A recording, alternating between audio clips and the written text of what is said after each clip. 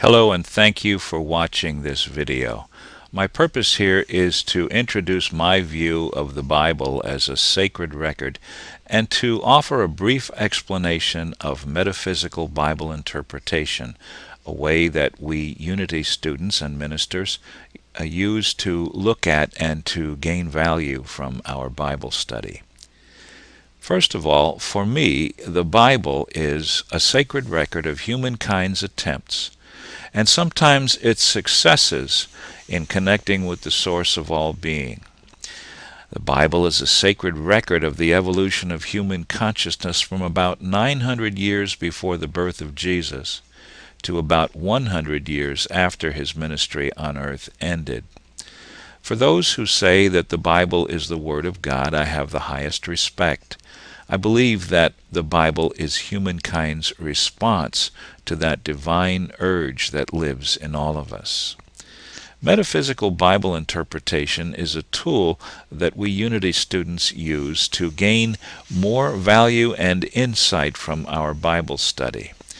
In metaphysical interpretation, every character, every place, everything, and every event represents an element of my own consciousness. So the Bible really then becomes the story not of the lives of people who lived thousands of years ago. It becomes the story of my life. In 2 Kings chapter 4, we read the story of a widow who's a widow of one of the prophets whose children were about to be sold into slavery. Here's the story. Now the wife of a member of the company of prophets cried to Elisha, "Your servant, my husband, is dead, and you know that your servant feared the Lord, but a creditor has come to take my 2 children as slaves." Let's look at the meaning of some of the terms here. First of all, a prophet. A prophet is that in us which discerns the working of the law and recognizes that we are punished not for breaking the law, but by the law itself for our misunderstanding. The prophet of the Lord sees the outworking of the law in our life.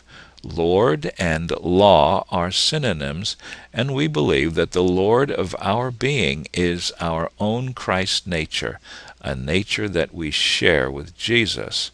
Elisha, one of the major prophets, the successor to Elijah, represents our spiritual I am.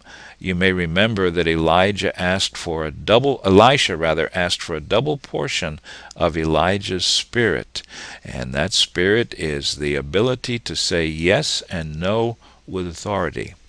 Elisha needs that ability, and he can have it only by perceiving the true nature of the change that's happening in him, his growth in consciousness. My husband is dead. Well, that means the thinking nature is inactive. The husband and the wife, the thinking and the intuitive or feeling natures, are the 2 components of every person's nature. A widow is one who has lost either the ability to use the thinking nature or the ability to use the feeling nature. As the text here says from Unity's Revealing Word, when the conscious mind has ceased to be positive, the subconscious mind becomes like a widow. The unity between the mind and the vitality has been severed, and there's lack and burden or debt. The reference to the 12 faculties really is the subject for another discussion.